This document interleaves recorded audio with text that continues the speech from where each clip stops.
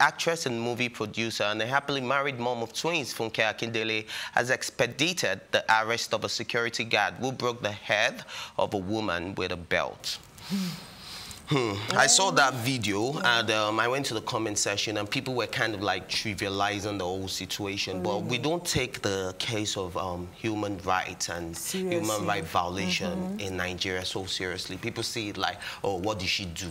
And if you read Funke's caption, she said she didn't even get into their territory. I don't know the full story on this one, but I'm just going to address it from the part that treats other people the way you want to be treated, especially if they are not affecting you in any way. Even if they are, there are other ways to go about certain things than attacking them violently. Which I'd like to bring into consideration the issue with Segun Arinze and his house boy, which was kind of like the same thing that happened, where people had to step into the matter and be like, okay, this is wrong. What is wrong is wrong. I don't really care about what an individual does.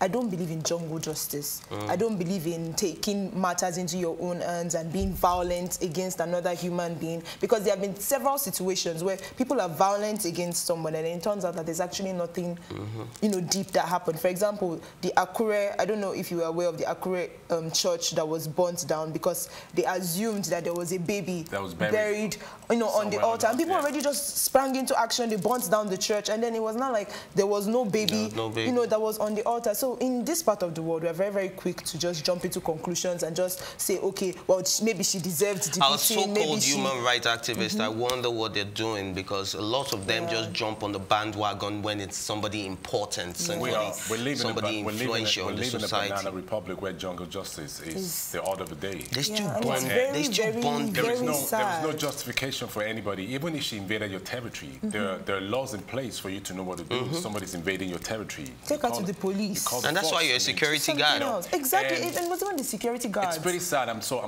proud of Funke Akindele that she could pull out this action to get that security man arrested. So that is something, that's to let you know, it's something he's been used to. This is not the first time he's maybe assaulted a woman or maybe a guy. Now, something happened some time ago at one of the famous supermarkets on Admiralty Way. This man was enraged. He was actually beating up one of the security doormen. And people were like, okay, what's going on? He was like, he assaulted his little boy. I think the boy took, kids will be kids. The boy took something from the store and was going to walk out with it. This guy actually hit this little boy. Come on. I'm like, don't you have decency? That's just a baby. You know what I mean? Babies will be babies. And so for me, and again, it still tells the kind of society we live in. People don't have regard for other human beings, and especially women. Women are at a disadvantage in the country we live in.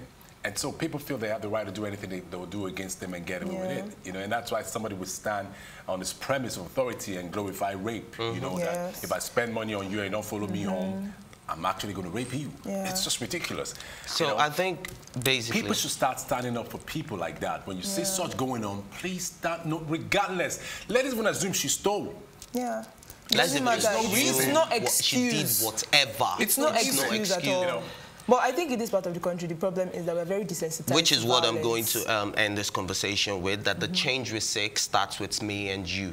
Until we change our mindsets, until we change the way we think, until we change the way we love, until we change the way we treat other people, we would never get that change. And I think Funke Akindele to me. Kudos to Funke Akindele. Big shout out to you, Jennifer.